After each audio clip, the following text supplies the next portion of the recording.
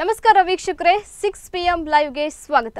ಇಂದಿನ 6 PM ನಲ್ಲಿ ನಾವು ದಿವ್ಯಾಂಗರೆಂದರೆ ಅಲೆಕ್ಷರೆ ಇದರ ಕುರಿತು ನಾವು ಮಾತನಾಡಲಿದ್ದೇವೆ. ನಮ್ಮ ಟೈಟಲೇ ಸೂಚಿಸುವಂತೆ ದಿವ್ಯಾಂಗರೆಂದರೆ ಅವರು ಅಲೆಕ್ಷರೆ, ಅವರು ಸಾಕಷ್ಟು ಏನು ಕಷ್ಟಗಳನ್ನು ಅನುಭವಿಸ್ತಾ ಇದ್ದಾರೆ. ಇವನು ಕಳೆದ 5 ತಿಂಗಳಿನಿಂದ ಅವರಿಗೆ ಬರುವಂತಹ ಮಾಸಿಕ ವೇತನ ಕೂಡ ಸಿಗ್ತಾ ಇಲ್ಲ. ಏನು 5 ತಿಂಗಳಿಂದ ಅಲ್ಲಿಗೆ ಸ್ಟಾಪ್ ಆಗಿದೆ. ಇನ್ನು ಕೆಲವರು ಅದನ್ನೇ ನಂಬಿಕೊಂಡು ಜೀವನವನ್ನು ಸಹ ಮಾಡ್ತಾ ಇದ್ದಾರೆ. ಇನ್ನು 5 ತಿಂಗಳಿಂದ ಇನ್ನು ಮಾಸಿಕ ವೇತನ ಸಹ ಸಿಗ್ತಾ ಇಲ್ಲ. ಅವರ ಜೀವನ ನಡೆಸಲು ತುಂಬ ಕಷ್ಟವಾಗ್ತಿದೆ. ಅದೇ ರೀತಿ ಕಳೆದ 3 ವರ್ಷಗಳಿಂದ ಅವರಿಗೆ ತ್ರಿಚಕ್ರ ವಾಹನ ಕೂಡ ಸಿಗ್ತಾ ಇಲ್ಲ. ಸಾಕಷ್ಟು ತೊಂದರೆಗಳನ್ನು ಅನುಭವಿಸ್ತಾ ಇದ್ದಾರೆ. ಇಂದಿನ ನಮ್ಮ ಕಾರ್ಯಕ್ರಮದ ಮೂಲಕ ಅವರು ಏನೆಲ್ಲ ಕಷ್ಟಗಳನ್ನು ಅನುಭವಿಸ್ತಾ ಇದ್ದಾರೆ, ಅವರಿಗೆ ಯಾವ ರೀತಿ ಸರ್ಕಾರ ಸಹಾಯ ಮಾಡಬೇಕಾಗಿತ್ತು, ಇನ್ನು ಇದರ ಬಗ್ಗೆ ಮಾತನಾಡಲಿದ್ದೇವೆ. ಈ ವಿಷಯದ ಕುರಿತು ನಮ್ಮ ಜೊತೆ ಮಾತನಾಡಲಿಕ್ಕೆ ನಮ್ಮ ಜೊತೆ ಇದ್ದಾರೆ ವಿಶು ಶೆಟ್ಟಿ, ಅಂಬಲ್ಪಾಡಿ ಸಮಾಜ ಸೇವಕರು. ಮೊದಲನೇದಾಗಿ ಇವರನ್ನ ನಮ್ಮ ಕಾರ್ಯಕ್ರಮಕ್ಕೆ ಸ್ವಾಗತಿಸ್ತೇನೆ. ಸರ್, ಕಾರ್ಯಕ್ರಮಕ್ಕೆ ಸ್ವಾಗತ. ಅದೇ ರೀತಿ ಜಗದೀಶ್ ಭಟ್, ಇವರು ಕರ್ನಾಟಕ ರಾಜ್ಯ ವಿಕಲಚೇತನರ ಮಹಾಸಂಘಗಳ ಒಕ್ಕೂಟದ ಉಪಾಧ್ಯಕ್ಷರಾಗಿದ್ದಾರೆ. ಇವರು ಇಂದು ನಮ್ಮ ಕಾರ್ಯಕ್ರಮದಲ್ಲಿ ಜಾಯ್ನ್ ಆಗಿದ್ದಾರೆ. ಮೊದಲದಾಗಿ ಇವರನ್ನ ನಮ್ಮ ಕಾರ್ಯಕ್ರಮಕ್ಕೆ ಸ್ವಾಗತಿಸ್ತೇನೆ.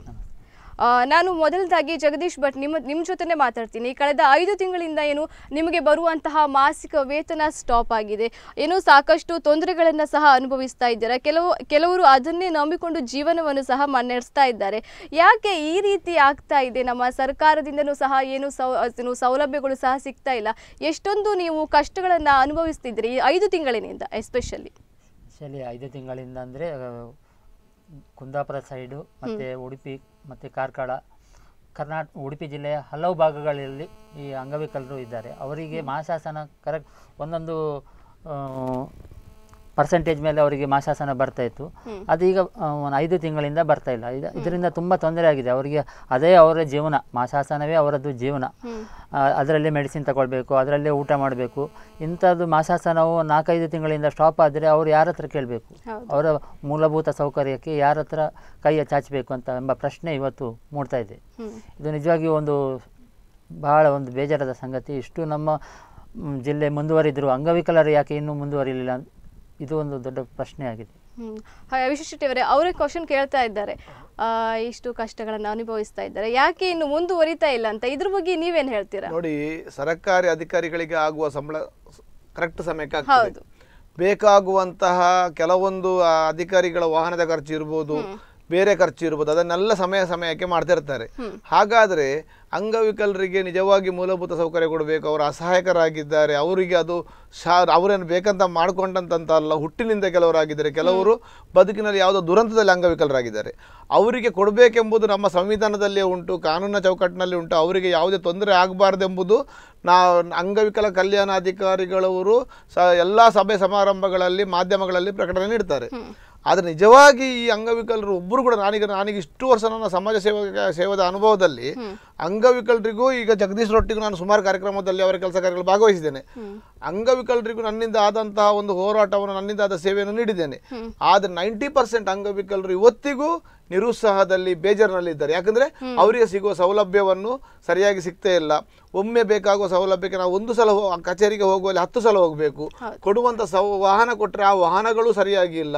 ವಾಹನಗಳು ಕಳಪೆ ಗುಣಮಟ್ಟದ್ದಾಗಿದೆ. ಯಾಕಂದರೆ ನಿಜವಾಗಿ ಅಂಗವಿಕಲರಿಗೆ ಒಂದು ವಾಹನವನ್ನು ಕೊಡುವಾಗ ಅದು ಸರಿಯಾಗಿ, ನಿರ್ದಿಷ್ಟವಾಗಿ, ಅಚ್ಚುಕಟ್ಟಾಗಿ, ಗಟ್ಟಿಮುಟ್ಟಾಗಿರಬೇಕು. ಅವರು ನಿಜವಾಗಿ ಬ್ಯಾಲೆನ್ಸ್ ಮಾಡಿಕೊಂಡು ಒಂದು ವಾಹನವನ್ನು ಚಲಾವಣೆ ಮಾಡುವುದೇ ಕಷ್ಟದಲ್ಲಿ. ಅಂಥವರಿಗೆ ಕೊಡುವಂಥ ವಾಹನ ಕೂಡ ಕಳಪೆ ಮಟ್ಟದಂತಾದ್ರೆ ಇದು, ಯಾಕಂದ್ರೆ ಒಂದು ಕೆಲಸ ಮಾಡಿದೇವಂತ ಒಂದು ಇಲಾಖೆ ಹೇಳಬೇಕು, ಆತ್ಮಸಾಕ್ಷಿಯಾಗಿ ಅವರು ಮಾಡ್ತಾ ಇಲ್ಲ ಒಂದೇದಾಗಿ. ಮತ್ತೆ ಇವರ ಒಂದು ವೇತನವನ್ನು, ಇದು ಮಾಸಾಸನವನ್ನು ಕೊಡದೇ ಇರುವುದು ಅದು ದೊಡ್ಡ ತಪ್ಪು ನಮ್ಮ ಸರ್ಕಾರದ್ದು. ಈ ಬಗ್ಗೆ ಸಂಬಂಧಪಟ್ಟ ಅಧಿಕಾರಿಗಳು ಖಂಡಿತ 1-2 ತಿಂಗಳಾದ್ರೂ ತೊಂದರೆ ಅಲ್ಲ. ಈಗ ಇವತ್ತು ನನಗೆ ಇವರು 5 ತಿಂಗಳಲ್ಲಿ ಹೋಗಿ ನನಗೆ ಬೇಜಾರಾಗ್ತದೆ.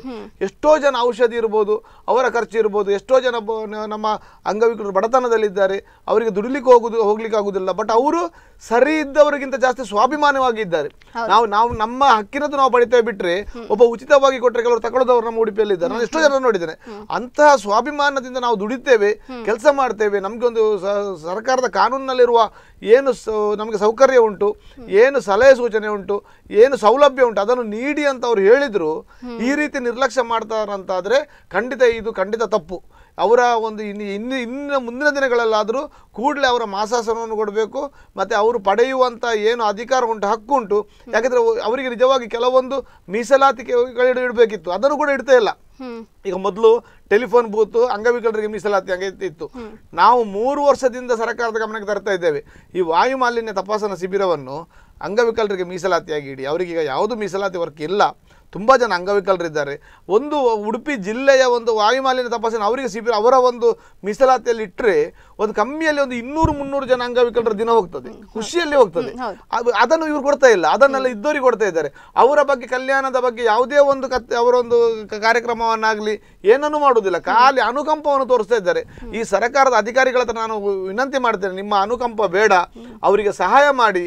ಅವರು ನಿಮ್ಮ ಹತ್ರ ಬೇಡಲಿಕ್ಕೆ ಬರುವುದಿಲ್ಲ, ಅವರಿಗೂ ಸ್ವಾಭಿಮಾನ ಇದೆ.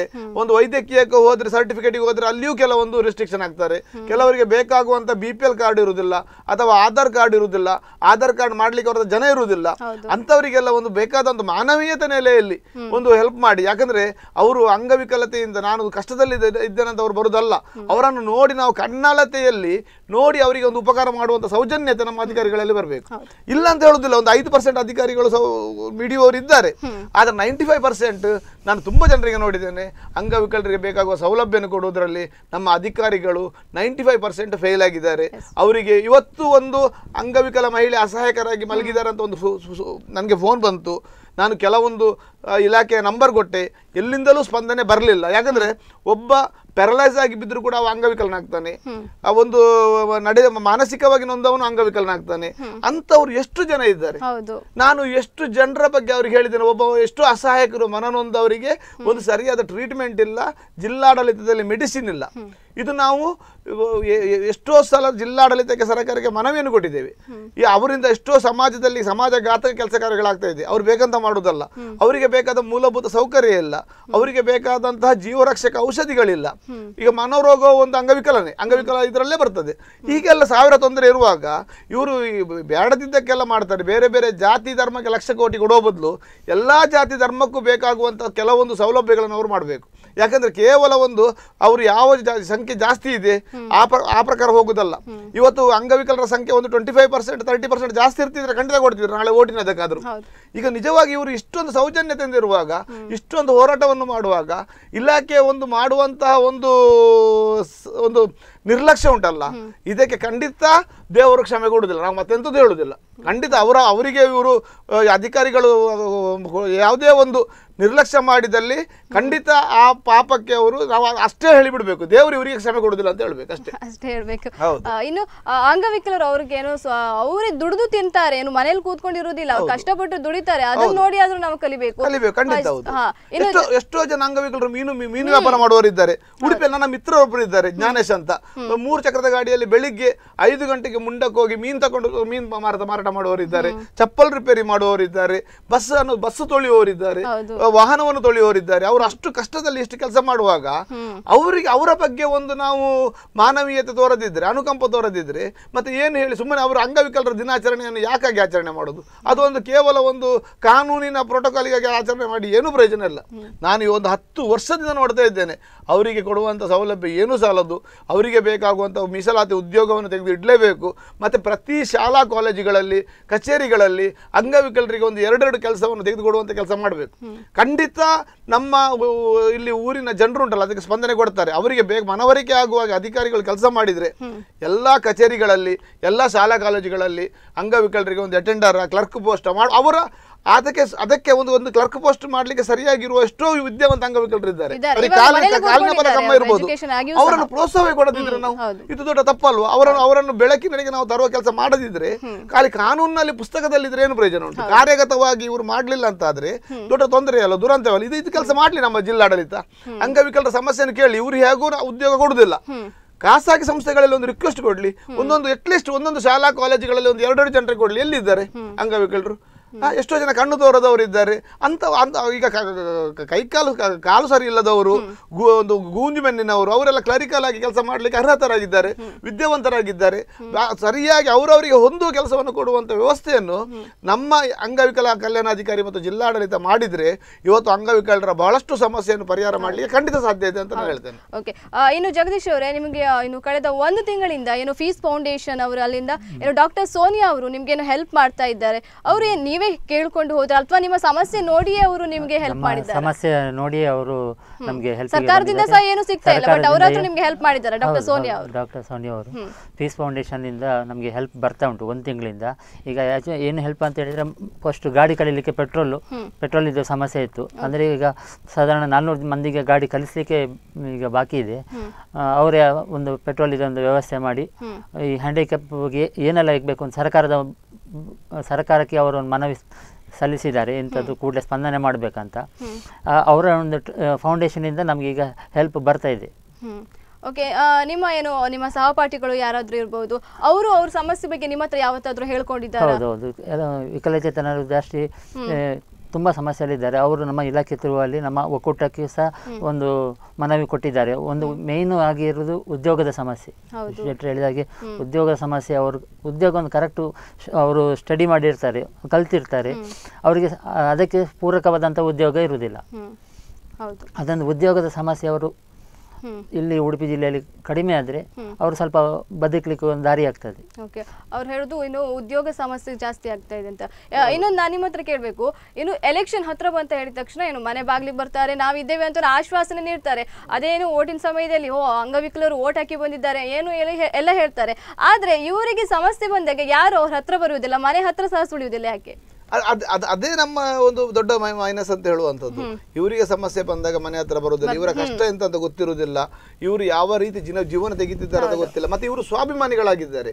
ಅಂಗವಿಕಲರಿಗೆ ಸ್ವಲ್ಪ ಕೆಲವರಿಗೆ ಮಾತಾಡಿದ್ರು ಅವರಿಗೆ ಸರಿಯಾದ ನ್ಯಾಯ ಸಿಗುತ್ತೆ, ಅವ್ರು ಸಿಡಿಮಿಡಿಗೊಳ್ತಾರೆ. ಅದ್ಯಾಕೆ ಸಿಡಿಮಿಡಿಗೊಳ್ಳುವಂಥದ್ದೇ ನೋಡಿ, ಎಲ್ಲರ ಹಾಗೆ ಅವರು ಇರುವುದಿಲ್ಲ. ಆದರೂ ಅವರು ತಮ್ಮ ತನವನ್ನು ಎಲ್ಲರಾಗಿ ನಾವು ಇಲ್ಲದಿದ್ರು ನಾವು ಸಹ ಚಾಲೆಂಜ್ ಮಾಡಿ ಏನಾದ್ರು ಮಾಡ್ತೇವೆ ಅಂತ ಸಮಾಜಕ್ಕೆ ಇಳಿತಾ ಇದ್ದಾರೆ.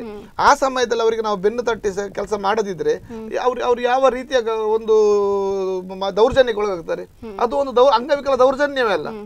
ಈ ಒಂದು ಅಧಿಕಾರಿಗಳ ಹತ್ರ ಹೋಗ್ತಾರೆ, ಕೆಲಸಕ್ಕೆ ಹೋಗ್ತಾರೆ, ಓಟ್ ಹಾಕುವ ಸಮಯದಲ್ಲಿ ಹೋಗ್ತಾರೆ. ಹೌದು, ಆ ನಂತರ ಸಂಬಂಧಪಟ್ಟವರು ಬರ್ಲಿಕ್ಕೆ ನೋಡಿ ಅಲ್ಲಲ್ಲಿ ಒಬ್ರೊಬ್ರು ಇರುವುದು.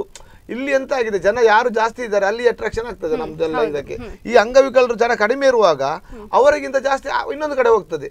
ಹಾಗಾಗಿ ಇದು ಖಂಡಿತ ಆಗಬಾರ್ದು. ಇದಕ್ಕೆ ನಾನು ಇವರಿಗಿಂತ ನಾನು ಅಧಿಕಾರಿಗಳ ಹತ್ರ ರಿಕ್ವೆಸ್ಟ್ ಮಾಡೋದು, ಯಾವ್ದು ನೋಡಿ ಇವರಿಗೆ ಒಂದು ಯಾವುದೋ ಒಂದು ಈಗ ಇವರಿಗೆ ಸರ್ಕಾರದ ಒಂದು ಸೌಲಭ್ಯ ಸಿಗಬೇಕಾದ್ರೆ ಜಿಲ್ಲಾಧಿಕಾರಿ ಆಸ್ಪತ್ರೆದ ಆಗ್ಬೇಕು, VA ರಿಪೋರ್ಟ್ ಆಗ್ಬೇಕು, ಅಥವಾ ನಗರಸಭೆಯಿಂದ ಆಗ್ಬೇಕು. ಅದಕ್ಕಾಗಿ ಅವರು ಒಮ್ಮೊಮ್ಮೆ ಹೋದಾಗ ಇವರು ಒಂದು ಕೆಲಸ ಆಗ್ಬೇಕು. 2ನೇ ಸಲ ಬರ್ಲಿಕ್ಕೆ ಹೇಳುದು, 3ನೇ ಸಲ 4ನೇ ಸಲ ಬರ್ಲಿಕ್ಕೆ ಹೇಳುವ ಕೆಲಸ ಆಗ್ಬಾರ್ದು. ಯಾಕಂದ್ರೆ ಇವರು ಬರುವುದೇ ಬಹಳಷ್ಟು ಕಷ್ಟದಿಂದ. ಮತ್ತೆ ಎಲ್ಲ ನೋಡಿ ಸರ್ಕಾರದಿಂದ ಬೇಕಾದಷ್ಟು ಕ್ರಮ ಇದೆ ಎಲ್ಲ ಇದರಲ್ಲಿ ಕೂಡ. ಬಟ್ ಅಷ್ಟು 3% ತೆಗೆದಿಡ್ಲಿಕ್ಕೆ ಎಲ್ಲಾ ಬಜೆಟ್ ಅಲ್ಲಿ ಗ್ರಾಮ ಪಂಚಾಯತ್ ಇರ್ಬೋದು, ನಗರಸಭೆ ಇರ್ಬೋದು, ಜಿಲ್ಲಾ ಪಂಚಾಯತ್ ಇರ್ಬೋದು 3% ಅಂಗವಿಕಲರಿಗೆ ತೆಗೆದಿಡ್ಬೇಕಂತ ಉಂಟು. ಆ 3% ಅನ್ನು ಸರಿಯಾಗಿ ಅಂಗವಿಕಲರಿಗೆ ಕೊಡುವ ಕೆಲಸ ಅವರು ಮಾಡ್ಬೇಕು ಅಧಿಕಾರಿಗಳು. ಅದಕ್ಕಾಗಿ ಇವರು ಒಂದಷ್ಟು ಅಡ್ವರ್ಟೈಸ್ಮೆಂಟ್ ಮಾಡುದು, ಒಂದಷ್ಟು ಸಭೆ ಸಮಾರಂಭ ಮಾಡಿ ಖರ್ಚು ಮಾಡುದು, ಅದಕ್ಕೆ ಖರ್ಚು ಮಾಡಿ ಇವರು ತೋರಿಸುದು ಬೇಡ. ನೇರವಾಗಿ ಫಲಾನುಭವಿಗಳಿಗೆ ಕೊಡ್ಲಿ. ಇವರಿಗೆ ಸರ್ಕಾರದ ಕಾನೂನು ಎಂತ ಉಂಟು, ಏನು ವಿಷಯ ಉಂಟು ಇವರಿಗೆಲ್ಲ ಗೊತ್ತುಂಟು. ಇವರು ಪುನಃ ಅವ್ರ ವಿಷಯವನ್ನು ತಿಳಿಸುವ ಬದಲು ಇವರಿಗೆ ಸೌಲಭ್ಯವನ್ನು ಒದಗಿಸ್ಲಿ, ಅದರ ವಿಷಯವನ್ನು ಹೇಳಿ. ಯಾವ್ದಾವ್ದಕ್ಕೆ ಆ 3% ಖರ್ಚು ಮಾಡಿ ಕೆಲವು ಸರ್ತಿ ಆ 3% ಖರ್ಚು ಆಗದೆ ಉಳಿದದ್ದು ಸಹ ಉಂಟೆಂಬ ನನಗೊಮ್ಮೆ ಗಮನಕ್ಕೆ ಬಂದಿದೆ. ಆ ಕೆಲಸವನ್ನು ಮಾಡೋದು ಬೇಡ. ನಿಜವಾಗಿ ಇವರಿಗೆ ಏನು ಬೇಕು, ಮತ್ತೆ ಇವರು ಕೂಗದೆ ಉಂಟಲ್ಲ, ಸರ್ಕಾರ ಎಚ್ಚೆತ್ತುಕೊಳ್ಳುವುದಿಲ್ಲ. ನಾನು ಸಮಾಜದಲ್ಲಿ ಕೂಡ ರಿಕ್ವೆಸ್ಟ್ ಮಾಡೋದು, ಇವರಿಗೆ ಸಪೋರ್ಟ್ ಆಗಿ ಸಮಾಜವು ನಿಲ್ಬೇಕು, ಜನನಾಯಕರು ನಿಲ್ಬೇಕು. ಯಾಕಂದ್ರೆ ಇವರಿಗೆ ಈಗ ನಿಜವಾಗಿ ಉಡುಪಿಯಲ್ಲಿ ಅಂಗವಿಕಲರು ಇಷ್ಟು ಒಂದು ಹೋರಾಟಕ್ಕೆ ಜಗದೀಶ್ ಭಟ್ರು ಕೂಡ ಒಂದು ಮುಖ್ಯ ಕಾರಣ. ಇವರು ಬೇರೆ ಬೇರೆ ರೀತಿಯಲ್ಲಿ ಒಂದು ಸಮಾಜದಲ್ಲಿ ನಾವು ಕಡಿಮೆ ಇಲ್ಲ ಅಂತ ರಕ್ತದಾನ ಶಿಬಿರ ಮಾಡಿದ್ರು, ಆರೋಗ್ಯ ಶಿಬಿರ ಮಾಡಿದ್ರು, ಧಾರ್ಮಿಕ ಕಾರ್ಯಕ್ರಮಗಳಲ್ಲಿ ಭಾಗವಹಿಸಿದ್ರು, ಹುಲಿವೇಷ ಹಾಕಿದ್ರು, ಬೇರೆ ಬೇರೆ ಡ್ರೈವಿಂಗ್ ಸಹ ಕಲಿಸ್ತಾ ಇದ್ದಾರೆ. ಈ ಇಷ್ಟೆಲ್ಲ ಮಾಡಿ ಜನರನ್ನು ಒಂದು ಕೇಂದ್ರೀಕೃತವಾಗುವ ಬಿಂದುವಿಗೆ ಮಾಡಿ ತಮ್ಮ ಕಷ್ಟವನ್ನು ಅವರು ಆ ಮುಖಾಂತರ ಹೇಳಿಕೊಳ್ಳಿಕ್ಕೆ ಹೋಗಿ ಇವರ ಹೋರಾಟ ಬಹಳ ದೊಡ್ಡದುಂಟು. ಇವತ್ತು ಅಂಗವಿಕಲರು ಇಷ್ಟೆಲ್ಲ ರೀತಿಯಲ್ಲಿ ಉಡುಪಿ ಜಿಲ್ಲೆಯಲ್ಲಿ ಪ್ರಚಲಿತ ಆಗಬೇಕಾದ್ರೆ ಇವರ ಸಂಘಟನೆ ಮುಖ್ಯ, ಇವರು ಒಂದು ಪ್ರಮುಖವಾಗಿ ಮುಖ್ಯ. ಹೌದು, ಹಾಗಾಗಿ ಇವರಿಗೆ ಬೇಕಾಗುವಂತ ವ್ಯವಸ್ಥೆಯನ್ನು ಸರ್ಕಾರ ಜನನಾಯಕರು ಮಾಡಬೇಕು. ಬಿಟ್ರೆ ಅವರು ಇನ್ನೊಮ್ಮೆ ಓಟಿಗೆ ಹೋಗಿ ಬಂದಿದ್ದಾರೆ, ಇನ್ನೊಮ್ಮೆ ಬರಲಿಲ್ಲ ಅಂದ್ರೆ ನಿಜವಾಗಿ ಪಂಚಾಯತ್ ಇರ್ಬೋದು, ಜಿಲ್ಲಾ ಪಂಚಾಯತ್ ಇರ್ಬೋದು, ತಾಲೂಕು ಪಂಚಾಯತ್, ನಗರಸಭೆ ಕೌನ್ಸಿಲರ್ ಇರ್ಬೋದು, ಎಲ್ಲರೂ ಕೂಡ ಅವರವರ ಏರಿಯಾದಲ್ಲಿ ಇಂತಹ ಅಸಹಾಯಕರ ಬಗ್ಗೆ ಖಂಡಿತ ದಯಮಾಡಿ ಒಂದಷ್ಟು ಮಾನವೀಯತೆಯನ್ನು ತೋರ್ಬೇಕು. ಜೊತೆಗೆ ಅಧಿಕಾರಿಗಳು ಪ್ರಮುಖವಾಗಿ ತೋರ್ಬೇಕು. ಹೌದು, ಅವರು ಬರದೇ ಇರುವುದುಂಟಲ್ಲ, ನೀವು ಹೇಳಿದ್ರೆ ಅವ್ರು ಯಾರು ಬರ್ತಾ ಇಲ್ಲ ಅಂತ, ಬರದೇ ಇರು ತಪ್ಪು ಏನಂತ ಹೇಳುದು. ಮತ್ತೆ ನೋಡಿ ನಿಜವಾದ ರಿಯಲ್ ಹೀರೋಗಳು ಇವರು ಎಂತ ಕಷ್ಟದಲ್ಲಿ ಕೂಡ ಹೋಗಿ ಓಟ್ ಹಾಕಿ ಬರ್ತಾರೆ, ಸಂವಿಧಾನವನ್ನು ಗೌರವಿಸ್ತಾರೆ. ಇವತ್ತು ಕೈಕಾಲು ಗಟ್ಟು ಮುಟ್ಟಿದ್ದವ ಓಟ್ ಹಾಕ್ಲಿಕ್ಕೆ ಹೋಗುದಿಲ್ಲ. ಇವತ್ತು ನಾವು ಹೀರೋ ಯಾರು ಗೊತ್ತಾ, ಒಬ್ಬ ಚಿತ್ರನಟ ಹೇಳ್ತಾನೆ ನೀವು ಹೋಗಿ ಓಟ್ ಹಾಕಿ ಬನ್ನಿ ನಾನು ಹಾಕ್ತೇನೆ ಅಂತ, ಅವ ಚಿತ್ರನಟ 0. ಹೀರೋ ಇವ್ರು ಹೇಳ್ಬೇಕು ನಮ್ಗೆ ಈ ರೀತಿ ಅಂಗವಿಕಲತಾ ವೈಕಲ್ಯ ಎದುರು ಕೂಡ ಕಣ್ಣು ತೋರದಿದ್ದವ, ಕೈ ಇಲ್ಲದವರು, ಕಾಲಿಲ್ಲದವರು ಹೋಗಿ ಓಟ್ ಹಾಕಿ ಬರ್ತಾರೆ ನೋಡಿ. ನಿಮ್ಗೆ ದೇವರು ಕೈ ಕಾಲು ಗಟ್ಟಿ ಕೊಟ್ಟಿದ್ದಾರೆ, ನಾವು ಇಂಥ ಪರಿಸ್ಥಿತಿಯಲ್ಲಿ ಓಟ್ ಹಾಕಿ ಬರ್ತೇವೆ ಅಂತ ಇವರು ಜನರು ಪ್ರಚೋದನೆ ಆಗ್ಬೇಕು. ಅಲ್ಲಿ ರಿಯಲ್ ಹೀರೋ ಇವರು ಈಗ ಸಾಕಷ್ಟು ಕಷ್ಟಗಳನ್ನ ಅನುಭವಿಸ್ತಾ ಇದ್ದಾರೆ. ಇನ್ನು ನಾನು ಇವ್ರ ಬಗ್ಗೆ ಜಗದೀಶ್ ಭಟ್ ನಿಮ್ ಜೊತೆ ಮಾತನಾಡಬೇಕು. ಇಷ್ಟು ಏನು ವರ್ಷಗಳಿಂದನೇ ಕಷ್ಟ ಪಡ್ತಾ ಇದ್ರೆ ಅಂತ ಹೇಳ್ಬೋದು. ಯಾವತ್ತಾದ್ರೂ ಒಂದು ದಿನ ನಿಮ್ಮ ಮನೆ ಬಾಗಿಲಿಗೆ ಬಂದು ಏನಾಗಿದೆ, ಏನ್ ಮಾಡ್ತಾ ಇದ್ದೀರಾ, ನಿಮ್ಮ ಜೀವನಕ್ಕೆ ಏನ್ ಮಾಡ್ತಾ ಇದ್ದೀರಾ, ಏನೋ ಈಗ 5 ತಿಂಗಳಿಂದ ನಿಮ್ಗೆ ಮಾಸಿಕ ವೇತನ ಸಹ ಸಿಗ್ತಾ ಇಲ್ಲ, ಇನ್ನು ಉದ್ಯೋಗ ಸಮಸ್ಯೆ ಇನ್ನು ಬಾರಿ ಹೆಚ್ಚಾಗಿ ಕಾಡ್ತಾ ಇದೆ, ಯಾರಾದ್ರೂ ಒಬ್ರು ನಿಮ್ಮ ಮನೆ ಬಾಗಿಲಿಗೆ ಬಂದು ಏನ್ ಮಾಡ್ತಾ ಇದ್ದೀರಾ, ನಿಮ್ಮ ಜೀವನದ ಮುಂದಿನ ದಾರಿ ಏನು ಅಂತ ಕೇಳಿದ್ದಾರೆ? ಯಾರಾದ್ರೂ ಒಬ್ರು? ಇಲ್ಲ, ಯಾರು ಕೇಳಿಲ್ಲ. ಯಾವ ಅಧಿಕಾರಿಯು ಬಂದು ಯಾವ ವಿಕಲಚೇತನ ಮನೆಗೂ ಬಂದು ಸಹ ಕೇಳಲಿಲ್ಲ. ಅಂಗವಿಕಲರನ್ನು ಮತ್ತಷ್ಟು ಕೆಳಮಟ್ಟದಲ್ಲಿ ನೋಡಿದರೆ ವಿನಃ ಅವರಿಗೊಂದು ಮೇಲೆತ್ತುವಂಥ ಒಂದು ಪ್ರಯತ್ನ ಯಾರೂ ಮಾಡಲಿಲ್ಲ. ಅದೇ ಯಾಕೆ ಕೆಳಮಟ್ಟದಲ್ಲಿ ಅವರು ಯಾಕೆ ನೋಡ್ತಿದ್ದಾರೆ ಅನ್ನೋದು ಪ್ರಶ್ನೆ. ಇದು ಎಲ್ಲ ಸಮಸ್ಯೆ ಜಾಸ್ತಿ ಆದ ಕೂಡ ನಾವು ಟ್ರಾನ್ಸ್ಫರ್ ತಗೊಂಡು ಬಿಡ್ತೇವೆ ಇದು ಅಂತ ಒಂದು ನಮಗೆ ಧಮಕಿ ಹಾಕಿ ಬಿಡ್ತಾರೆ. ನೀವೇ ಎಂತ ಬೇಕಾದ್ರೂ ಮಾಡ್ಕೊಳ್ಳಿ, 18,000 ಜನಕ್ಕೆ ನಾನೊಬ್ಬ ಅಧಿಕಾರಿ ಇರೋದು, ನಾನು ಎಂತ ಮಾಡಬೇಕು ಎಂತ ಹೇಳುದು? ನಾವು ಯಾರಿಗೆ ಹೇಳುದು ಇಂಥ ವಿಷಯವನ್ನು? ಅವರು ಕಾರಣಕ್ಕೆ ಸಿಗುವುದು ಎಲೆಕ್ಷನ್ಗೆ ಮಾತ್ರ. ಮತ್ತೆ ಬೇರೆ ಟೈಮಲ್ಲಿ ಇನ್ನು ಮುಂದಿನ ವರ್ಷ ಏನಾದ್ರು ಎಲೆಕ್ಷನ್ ಇದ್ರೆ ಬರ್ತಾರೆ. ಜಗದೀಶ್ ಅವರು ಹೇಗಿದ್ದೀರಾ, ಏನ್ ಮಾಡ್ಕೊಂಡಿದ್ದೀರಾ ಕೆಲಸಕ್ಕೆ, ಇಷ್ಟು ಕೇಳ್ತಾರೆ, ಅಷ್ಟು ಬಿಟ್ರೆ ಇನ್ನೇನು ಬರುವುದೇ ಇಲ್ಲ ಮನೆ ಬಾಗ್ಲಿಗೆ. ತ್ರಿಚಕ್ರ ವಾಹನ ಕೊಟ್ಟಿದ್ದಾರೆ, ಅದಕ್ಕೆ ಕೆಲವರದೆಲ್ಲ ಬಿದ್ದು ಹೋಗಿದೆ. ಸರ್ವಿಸ್ ಮಾಡಲಿಕ್ಕೆ ಯಾವುದೇ ಒಂದು ಶೋರೂಮ್ ಒಪ್ಪುದಿಲ್ಲ. ಸೈಡ್ ವೀಲೆಲ್ಲ ಕಟ್ಟಾಗಿ ಕೆಲವು ವಾಹನಗಳೆಲ್ಲ ಮೂಲೆ ಗುಂಪಾಗಿದೆ. ಕೊಟ್ಟ ಸರ್ಕಾರ ಏನು ಕೊಟ್ಟಿದೆ ಅದನ್ನೆಲ್ಲ ಅಂಗವಿಕಲರಿಗೆ ಕೊಟ್ಟದ್ದು ಎಲ್ಲ ಅಲ್ಲಿಂದ ಅಲ್ಲಿಗೆ ಮಾಡಿ ಕೊಟ್ಟಿದ್ದಾರೆ. ಅದು ಸ್ವಲ್ಪ ನಮ್ಮ ಈ ರಫ್ ರೋಡಲ್ಲಿ ಸ್ವಲ್ಪ ಜಾಸ್ತಿಯಾಗಿ ರನ್ ಮಾಡಿದರೆ ಎಲ್ಲ ತುಂಡಾಗಿ ಬೀಳ್ತದೆ. ಅದು ಒಂದು ಶೋರೂಮಿಗೆ ತಗೊಂಡೋಗಿ ಅದನ್ನು ರಿಪೇರಿ ಮಾಡುವ ಹೇಳಿದರೆ ಶೋರೂಮ್ನವ್ರು ಹೇಳ್ತಾರೆ, ನೀವು ಇದು ಬೆಂಗಳೂರು ಗಾಡಿ ಅಲ್ಲ, ಇಲ್ಲಿ ತರಬೇಡಿ, ನೀವೇ ರಿಪೇರಿ ಮಾಡ್ಕೊಳ್ಳಿ, ಇಲ್ಲಿ ನಮ್ಮ ಹತ್ರ ಗ್ಯಾರಂಟಿ ಇಲ್ಲ, ನೀವು ಇಲ್ಲಿ ತಗೊಂಡ್ರೆ ನಾವು ಇಲ್ಲಿ ರಿಪೇರಿ ಮಾಡಿ ಕೊಡ್ತೇವೆ. ಬೆಂಗಳೂರು ಗಾಡಿ ಟೆಂಡರ್ ಆಗಿ ಬಂದ ಗಾಡಿ ತಗೊಂಡು ಬಂದು ಇವತ್ತೇ ಮಾಡಿಕೊಡಿ ಹೇಳಿದರೆ ನಾವು ಹೇಗೆ ಮಾಡಿಕೊಡುದು ಅಂತ ಹೇಳ್ತಾರೆ. ಈ ಅಂಗವಿಕಲರು ಎಲ್ಲಿ ಹೋಗುದು?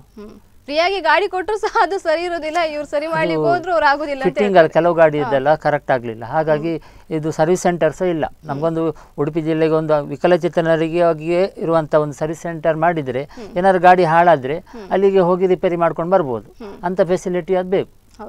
ಇದು ಏನಿಲ್ಲ, ಜಗದೀಶ್ ಅವರೇ, ನಿಮ್ಗೆ ಅನುಕೂಲವಾಗುವಂತ ಯಾವ್ದಾದ್ರು ಒಂದು ಉದ್ಯೋಗ ಮಾಡಬಹುದು, ನಿಮ್ಮ ಜೀವನಕ್ಕಾಗುವಷ್ಟು ಏನಾದ್ರೂ ಒಂದು ಉದ್ಯೋಗ ಮಾಡಬಹುದು ಅಂದ್ರೆ ಯಾವ ರೀತಿಯ ಉದ್ಯೋಗವನ್ನ ನೀವು ಎಕ್ಸ್ಪೆಕ್ಟ್ ಮಾಡ್ತೀರಾ? ಇಲ್ಲ, ಹೆಚ್ಚಿನವರಿಗೆ ಸ್ವಲ್ಪ ಅಂಗವಿಕಲತೆ ಇದ್ದಾರೆ, 60%. ಅಂದರೆ ಅವರು ಆಫೀಸಿಗೆ ಹೋಗಿ ಕೆಲಸ ಮಾಡಿ ಬರುವಂಥ ತಾಕತ್ತಿದೆ. ಈಗ ಯಾವುದಾದ್ರೂ ಪ್ರೈವೇಟಲ್ಲಿ ಅವರಿಗೊಂದು ಉದ್ಯೋಗ ಕೊಟ್ಟರೆ ಅವರಿಗೆ ತುಂಬ ಜೀವನಕ್ಕೆ ಅನುಕೂಲ ಆಗ್ತದೆ. ಯಾಕಂತ ಹೇಳಿದ್ರೆ ಇಲ್ಲಿ ಮಲ್ಟಿನ್ಯಾಷನಲ್ ಕಂಪನಿ ಇಲ್ಲ ಉಡುಪಿಯಲ್ಲಿ. ಯಾವುದೇ ಒಂದು ದೊಡ್ಡ ಕಂಪನಿ ಫ್ಯಾಕ್ಟ್ರಿ ಅಂತಲ್ಲಿ ಇದ್ದರೆ ಅವರು ಅಲ್ಲಿ ಹೋಗಿ ಕೆಲಸ ಮಾಡ್ತಾರೆ. ಈಗ ನಾವು ಇಲ್ಲಿ ಬೇರೆ ಪ್ರೈವೇಟ್ ಆಫೀಸನ್ನೇ ಅವಲಂಬಿಸಬೇಕಾಗ್ತದೆ. ಹಾಗಾಗಿ ಪ್ರೈವೇಟಲ್ಲಿ ಯಾರು ಒಂಚೂರು ಚಾನ್ಸ್ ಕೊಟ್ಟರೆ ಇವರು ಅಲ್ಲಿ ಒಂದು 6-7 ಸಾವಿರ ರೂಪಾಯಿ ಸಂಬಳ ಮಾಡಿದರೆ ಅವರ ಜೀವನಕ್ಕೆ ಆದರೂ ಆಗ್ತದೆ. ಅವರು ಇನ್ನೊಬ್ಬರ ಹತ್ರ ಕೈ ಚಾಚಬೇಕಂತಿಲ್ಲ ಅಲ್ಲ. ಅದು ಒಂದು ಪ್ರೈವೇಟ್ನವರಿಗೆ ಇವರಿಗೆ ಒಂದು ಅಂಗವಿಕಲರಿಗೆ ಒಂದು ಜಾಬ್ ಕೊಡುವಂತ ವ್ಯವಸ್ಥೆ ಮಾಡಬೇಕಾಗ್ತದೆ. ಮತ್ತೆ ಇನ್ನು ಕೆಲವರಿಗೆ ದೂರದ ಊರಿಗೆ ಹೋಗ್ಲಿಕ್ಕೂ ಆಗುದಿಲ್ಲ, ಅಲ್ಲಿಗೆ ಟ್ರಾವೆಲ್ ಮಾಡೋದಂದ್ರೆ ಅವರಿಗೂ ಸಹ ಕಷ್ಟ ಆಗ್ತದೆ. ಹಾಗೆ ಇನ್ನು ವಿಶು ಶೆಟ್ಟಿ ಅವರೇ, ನೀವು ಸಾಕಷ್ಟು ಸಮಾಜ ಸೇವೆಗಳನ್ನ ಮಾಡ್ಕೊಂಡು ಬಂದಿದ್ದೀರಾ, ನೀವು ತುಂಬಾ ಹತ್ತಿರದಿಂದ ನೋಡಿದ್ದೀರಾ ಇಂಥ ಕೇಸ್ಗಳನ್ನೆಲ್ಲ. ನಿಮ್ಗೆ ಅದು ಹೇಗೆ ಅನಿಸ್ತದೆ ಹೇಳುದಾದ್ರೆ? ನೋಡಿ, ಬಹಳಷ್ಟು ಬೇಜಾರಾಗ್ತದೆ, ಹೊಟ್ಟೆ ಉರಿ ಬರ್ತದೆ ನೋಡಿ. ಕೆಲವರು ಸ್ವಲ್ಪ ಸಣ್ಣ ದೃಷ್ಟಿ ಇರುವವರು, ಅಸಹಾಯಕರು, ಅವರಿಗೆ ಎಷ್ಟೋ ಜನರಿಗೆ ಆಹಾರ ಇರುವುದಿಲ್ಲ. ಎಷ್ಟೋ ಜನ ಅಸಹಾಯಕರು ಬೆಳಿಗಿನ ಟೀ ಉಂಟಲ್ಲ ಶೆಟ್ಟರ್ ಅಂತ ಹೇಳಿ ಎಷ್ಟೋ ಜನ ಕೇಳಿ ಪಡೆಯೋರು ಇರ್ತಾರೆ. ಅಂದ್ರೆ ಅವರ ಹತ್ರ ಸಮರ್ಥತೆ ಇರುವುದಿಲ್ಲ, ಮನೆಯಲ್ಲಿ ಬಡತನ ಇರ್ತದೆ, ಸರ್ಕಾರದ ಪಿಂಚಣಿ ಬಾರದೇ ಇರ್ತದೆ, ಕೆಲವು ಸರ್ತಿ ಬಂದದವರ ಮೆಡಿಸಿನ್ಗೆ ಸಾಕಾಗುದಿಲ್ಲ. ಜೊತೆಗೆ ಅವರು ಊರಿಡಿಯಕ್ಕೆ ಎಷ್ಟೋ ಜನ ಅಂಗವಿಕಲರು ಊರಿಡಿ ಅಲೆದಾಡಿ ಉಪಾಯ ಇಲ್ಲದೆ ಕೆಲವೊಂದು ಜನ ಸ್ವಾಭಿಮಾನಕ್ಕೆ ಏನು ಮಾಡ್ಲಿಕ್ಕೆ ಆಗದೆ ಧಿಕ್ಕರಿಸಿಕೊಂಡು ಬೇಡಿದಿಂದವರು ಕೂಡ ನಾವು ನೋಡ್ತಾ ಇದ್ದೇವೆ. ಇಂಥದಕ್ಕೆ ಯಾಕೆ ಒಂದು ಆಸ್ಪತ್ರೆ ಕೊಡಬೇಕು? ಇವರನ್ನು ಫಸ್ಟ್ ಇವರಿಗೆ ಕೊಡುವಂತ ಸೌಲಭ್ಯವನ್ನು ಪ್ರಥಮ ಆದ್ಯತೆಯಲ್ಲಿ ಕೊಡಬೇಕು. ಯಾವುದೇ ಅಂಗವಿಕಲ ಇರಲಿ ನೋಡಿ, ಇವತ್ತು ಪ್ರಾಯ ಆದ ಮೇಲೆ ದುಡಿಲಿಕ್ಕೆ ಆಗದೆ ಇರುವವನು ಒಬ್ಬ ಅಂಗವಿಕಲ. ಅಂಥವರಿಗೆಲ್ಲ ಒಂದು ಪ್ರಥಮ ಪ್ರಾಶಸ್ತ್ಯವನ್ನು ಕೊಡುವಂತ ಕೆಲಸ ಆಗಬೇಕು. ಇವರನ್ನು ನಿಂದನೆ ಮಾಡುವುದು, ಇವರಿಗೆ ಬೇಕಾದ ಕೂಡಲೇ ಒಂದು ಮಾಡುವುದಲ್ಲ, ನಿರ್ಲಕ್ಷ್ಯ ಮಾಡುದು ಖಂಡಿತ ತಪ್ಪು. ಹೇಗೆ ಮೀಸಲಾತಿಯಲ್ಲಿ ಕೆಲವೊಂದನ್ನೆಲ್ಲ ಪ್ರಕಟಣೆ ಮಾಡಿದಾರ, ಅಂಗವಿಕಲರಿಗೂ ಮೀಸಲಾತಿ ಇಟ್ಟಿದ್ದಾರೆ, ಅದನ್ನು ಕಟ್ಟುನಿಟ್ಟಾದ ಕ್ರಮದಲ್ಲಿ ಮಾಡಬೇಕು. ಇವರಿಗೆ ಯಾವುದೇ ತೊಂದರೆ ಆಗಬಾರ್ದು, ಅಲ್ಲಿಯೂ ದೌರ್ಜನ್ಯ ಆಗಬಾರ್ದು. ಅಂಗವಿಕಲ ದೌರ್ಜನ್ಯ ಬಹಳಷ್ಟು ಆಗ್ತಾ ಇದೆ. ಇದು ನಿಜವಾಗಿ ಸರ್ಕಾರ ಮತ್ತು ಅಧಿಕಾರಿಗಳು ಮಾಡುವಂಥ ಪ್ರಥಮ ಕೆಲಸ ಆಗಬೇಕು. ಇವರನ್ನು ಕಣ್ಣೀರಿನಲ್ಲಿ ಕೈ ತೊಳೆಯುವಾಗೆ ಮಾಡೋದು, ಇವರ ಅಸಹಾಯಕತೆಯನ್ನು ಮಾಡೋದು, ಇವರ ಬೆನಿಫಿಟ್ ಇವರನ್ನು ಕೂಡ ದೌರ್ಜನ್ಯ ಮಾಡೋದು, ಇದೆಲ್ಲ ಖಂಡಿತ ತಪ್ಪು. ಎಷ್ಟೋ ಜನ ಅಂಗವಿಕಲ ಮಹಿಳೆಯರ ದೌರ್ಜನ್ಯ ಕೂಡ ಆಗಿದೆ. ಒಂದು 3-4 ದೌರ್ಜನ್ಯದಲ್ಲಿ ನನಗೆ ಸಹ ಗೊತ್ತಾಗಿದೆ. ಯಾಕಂದ್ರೆ ಅವರು ಮರ್ಯಾದೆ ಪ್ರಶ್ನೆ ಅಂತ ಹೇಳ್ಕೊಂಡು ಸುಮ್ಮನೆ ಕೂತಿದ್ದಾರೆ.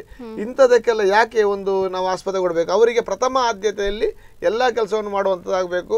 ಅವರ ಕಣ್ಣಲ್ಲಿ ನೀರು ಬರುವಂಥದ್ದು ಮಾಡಲಿಕ್ಕೆ ಖಂಡಿತ ಆಗಬಾರ್ದು. ನಾನು ಮೊದಲೇ ಹೇಳಿದ ಹಾಗೆ ಅಧಿಕಾರಿಗಳು ಅಂಗವಿಕಲರನ್ನು ನಿರ್ಲಕ್ಷ್ಯ ಮಾಡಿದಲ್ಲಿ ಮುಂದೊಂದು ದಿನ ಅವರ ಒಂದು ಕಣ್ಣೀರಿನ ಶಾಪ ಖಂಡಿತ ಅಧಿಕಾರಿಗಳಿಗೆ ಸಾಕ್ತದೆ. ಅದು ನಾನು ಆದಷ್ಟು ಖಂಡಿತ ಹೇಳ್ತೇನೆ. ಯಾಕಂದ್ರೆ ಮತ್ತೆ ಎಂತ ಹೇಳಿ ನಮಗೆ ಸಾಕಾಗಿ ಹೋಗಿದೆ ಎಷ್ಟೋ ಕಡೆಯಲ್ಲಿ. ಇವತ್ತು ನೋಡಿ, ಎಷ್ಟು ಮೊನ್ನೆ ಒಂದು ಹುಡುಗನಿಗೆ ಬುದ್ಧಿಮಾಂದ್ಯ, ಅವನಿಗೆ ಬೇಕಾಗುವಂತ ಆ ಒಂದು ಸರ್ಟಿಫಿಕೇಟ್ ಪಡಿಬೇಕಾದ್ರೆ 6 ತಿಂಗಳಿಂದಲೂ ಆಗ್ಲಿಲ್ಲ ಅಂತ ಹೇಳ್ತಾರೆ. ಹಾಗಾದ್ರೆ ಇದರ ಅರ್ಥ ಎಂತದ್ದು? ಅವ ನಮ್ಮ ಭಾರತದ ಪ್ರಜೆ ಅಲ್ವಾ? ಅದಕ್ಕೆ ಏನಾದ್ರೂ ಒಂದು ವ್ಯವಸ್ಥೆ ಮಾಡಬೇಕು. ಅವನಿಗೆ ಆಧಾರ್ ಕಾರ್ಡ್ಗೆ ಲಿಂಕ್ ಆಗುದಿಲ್ಲ, ಅಲ್ಲಿ ಸರ್ಟಿಫಿಕೇಟ್ ಕೊಡ್ಲಿಕ್ಕೆ ಆಗುದಿಲ್ಲ ಅಂತ ಹೇಳಿದ್ರೆ ಅವನ ತಂದೆ ತಾಯಿ ಯಾರಂತ ಗೊತ್ತಿಲ್ಲ ಅಂತ ಹೇಳ್ತಾರೆ. ಈಗ ನೋಡಿ, ಎಷ್ಟೋ ಜನ ಬುದ್ಧಿಮಾಂದ್ಯ ಮಕ್ಕಳು ನಮಗೆ ರೋಡ್ನಲ್ಲಿ ಸಿಕ್ಕಿದ್ದಾರೆ. ಅವೇನು ದುಬೈಯಿಂದ ಬಂದವಲ್ಲ, ಪಾಕಿಸ್ತಾನದಿಂದ ಬಂದವಲ್ಲ, ನಮ್ಮ ಭಾರತ ದೇಶದ 100% ಪ್ರಜೆ. ಏನೋ ಮನೆಯಲ್ಲಿ ಅಸಹಾಯಕತೆಯಾಗಿ ಅವನಿಗೆ ಬುದ್ಧಿಮಾಂದ್ಯ ಹುಡುಗ ಮನೆಯಲ್ಲಿ ಹೇಳಿದ್ದು ಕೇಳದೆ ಏನೋ ಮಾಡ್ಕೊಂಡ್ರೆ ಬೀದಿಗೆ ಬಿದ್ದಿರ್ತಾನೆ. ಇದನ್ನು ನಾವು ಮಾಧ್ಯಮ ಮುಖಾಂತರ ಪ್ರಕಟಣೆ ಮಾಡಿರ್ತೇವೆ, ಸಾಮಾಜಿಕ ಜಾಲತಾಣದಲ್ಲಿ ಪ್ರಕಟಣೆ ಮಾಡಿರ್ತೇವೆ. ಯಾವ ಅಧಿಕಾರಿ ಬಂದು ಅವನನ್ನು ರಕ್ಷಣೆ ಮಾಡಲಿಕ್ಕೆ ಮುಂದಾದ ಇಲ್ಲ. ಎಲ್ಲಿಯೋ ಕೆಲವೊಂದು ಸಂಘ ಸಂಸ್ಥೆಗಳು, ಸಂಘಟನೆಗಳು, ವಿಶೇಷ ಚೇತನ ಶಾಲೆಗಳು, ವಿಶೇಷ ಚೇತನ ನಮ್ಮ ಸ್ಪಂದನದಂತ ಕೆಲವೊಂದು ನೋಡುವವರು, ವಿಜೇತ ಶಾಲೆ ಕಾರ್ಕಳ ಇರ್ಬೋದು, ಅಂತವರು ಅದಕ್ಕೆ ಸ್ಪಂದನೆ ಕೊಟ್ಟು ಅವರದ್ದು ಖಾಸಗಿ ಪಾಪ ಅವರು ಒಂದು ಟ್ರಸ್ಟ್ ಮಾಡಿ ಮಾಡ್ತಾ ಇದ್ದಾರೆ, ಅವರು ಒಂದು ಸೇವೆ ಮಾಡ್ತಾ ಇದ್ದಾರೆ. ಅಂತವರ ಮುಖಾಂತರ ರಿಕ್ವೆಸ್ಟ್ ಮಾಡಿ ಅಂತಹ ಶಾಲೆಗಳಲ್ಲಿ ಮತ್ತು ಅಂತಹ ಪುನರ್ವಸತಿ ಕೇಂದ್ರಗಳಲ್ಲಿ ನಾವು ಅವರನ್ನು ಹಾಕ್ತಾ ಇದ್ದೇವೆ. ಅಂತವರಿಗೆ ಒಂದು ಸರ್ಟಿಫಿಕೇಟ್ ಕೊಡ್ಬೇಕಂತಂದ್ರೆ ಸರ್ಕಾರದಿಂದ ನಮ್ಗೆ ಅದು ತೊಂದರೆ ಉಂಟು, ಇದು ತೊಂದರೆ ಉಂಟು, ಅವನ ತಂದೆ ತಾಯಿ ಇಲ್ಲ ಅಂದ್ರೆ ಆಗುದಿಲ್ಲ ಅಂತ ಹೇಳಿದ್ರೆ ಅವನ ತಂದೆ ತಾಯಿಯನ್ನು ಹುಡುಕ್ಲಿಕ್ಕೆ ನಾವು ಎಲ್ಲಿ ಹೋಗುದು? ಇವರು ಕಾನೂನಿನ ಪ್ರಕಾರ ಅಲ್ಲಿ ಅಡ್ಮಿಷನ್ ನಮಗೆ ಮಾಡ್ಲಿಕ್ಕೆ ಬಿಡಿದ್ರೆ ಅವನನ್ನು ರೋಡ್ನಲ್ಲಿ ಬಿಡುದು, ಅದನ್ನಾದ್ರೂ ಹೇಳಿ ಅವರು. ಅವನನ್ನು ರೋಡ್ನಲ್ಲಿ ಬಿಟ್ಟು ಹೋಗ್ಬೇಕಂತ ಹೇಳಿ ಅದು ಹೇಳುದಿಲ್ಲ. ಮಾಡುವವನಿಗೂ ಬಿಡುವುದಿಲ್ಲ, ಕಾನೂನಿನಲ್ಲಿ ಅವಕಾಶವನ್ನು ಕೊಡುವುದಿಲ್ಲ. ಇದಕ್ಕಿಂತ ದೊಡ್ಡ ದುರಂತ ಯಾವ್ದಾದ್ರು ಉಂಟಾ?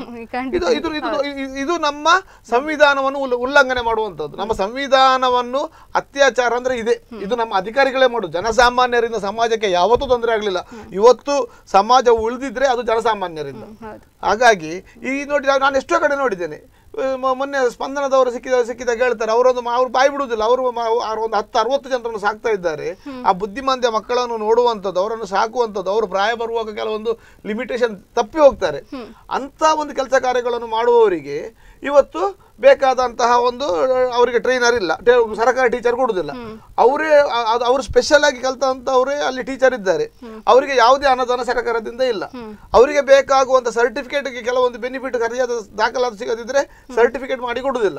ಹಾಗಾದ್ರೆ ಅವರನ್ನೆಲ್ಲ ನೋಡುವವರಿಗೆ ಇವರು ಸಹಕಾರ ಕೊಡದಿದ್ದಾರೆ ಅಧಿಕಾರಿಗಳು. ಇದೆಂತ ದುರಂತ?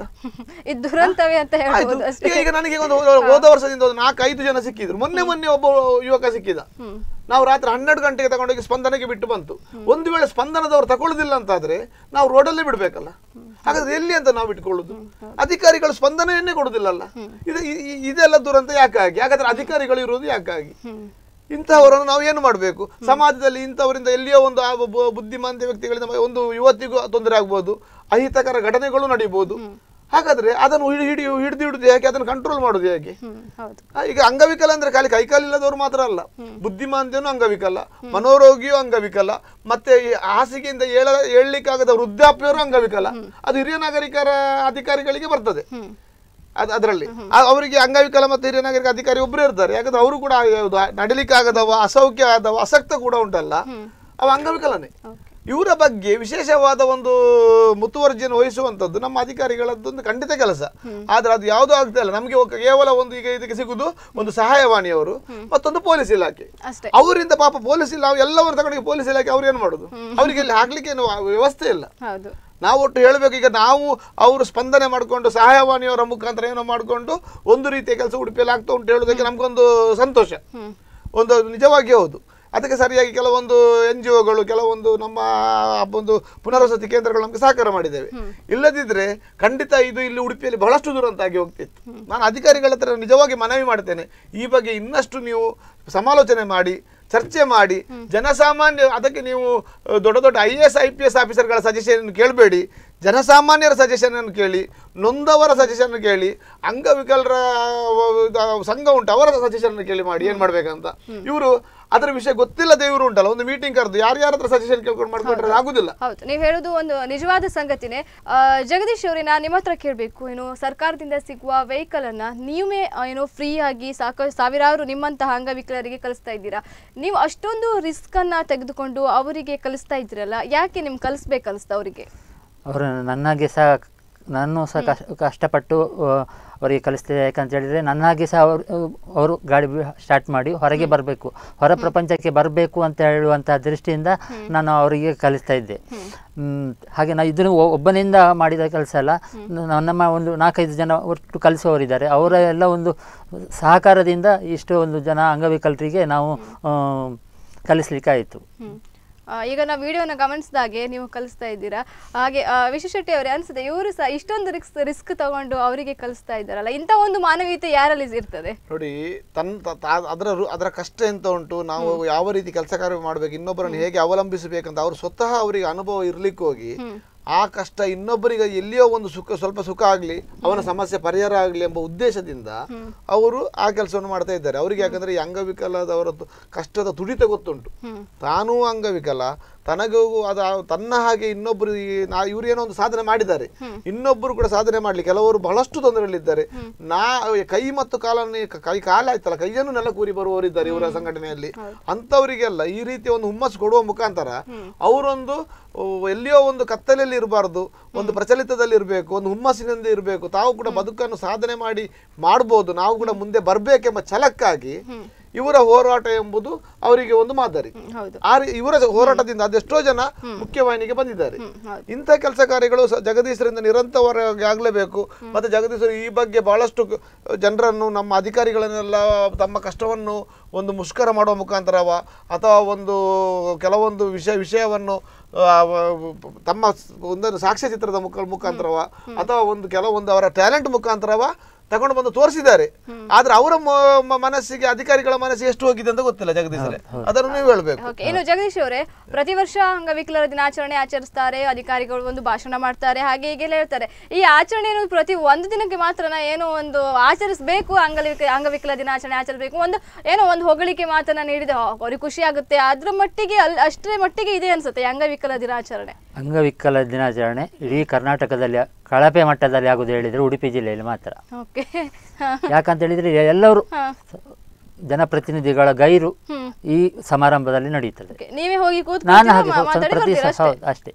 ನಮ್ಮ ಇದು ಸಾಧಾರಣ ಒಂದು 7-8 ವರ್ಷದಿಂದ ಹೇಗೆ ಆಗ್ತಾ ಉಂಟು. ಹೌದು, ಮೊದಲ ಸ್ಟಾರ್ಟಿಂಗ್ ಅಲ್ಲಿ ಏನಾಯ್ತು ಅಂತ ಹೇಳಿದ್ರೆ ಚಳಿಗಾಲದ ಅಧಿವೇಶನ ಇತ್ತು. ಹಾಗಾಗಿ ನಮ್ಮ ಜನಪ್ರತಿನಿಧಿಗಳು ವಿಧಾನಸೌಧದಲ್ಲಿ ಇರ್ತಾರೆ ಅಂತ. ಡಿಸೆಂಬರ್ 3ಕ್ಕೆ ಅದು ಅಂಗವಿಕಲ ದಿನಾಚರಣೆ ಬರ್ತಾ ಇತ್ತು. ಚಳಿಗಾಲದ ಅಧಿವೇಶನ ಅವರಿಗೆ ನೆಪ ಒಳ್ಳೆದಾಯಿತು, ವಿಧಾನಸೌಧದಲ್ಲಿ ಇರ್ತಾ ಇದ್ರು ಅಂತ. ಈಗ ವಿಧಾನಸೌಧ ಡಿಸೆಂಬರ್ 3 ಈಗ 2-3 ವರ್ಷದಿಂದ ಇಲ್ಲ ವಿಧಾನಸೌಧ. ಆಗ ಸಹ ಇಲ್ಲಿದ್ರು ಸಹ ಬರ್ತಾ ಇಲ್ಲ.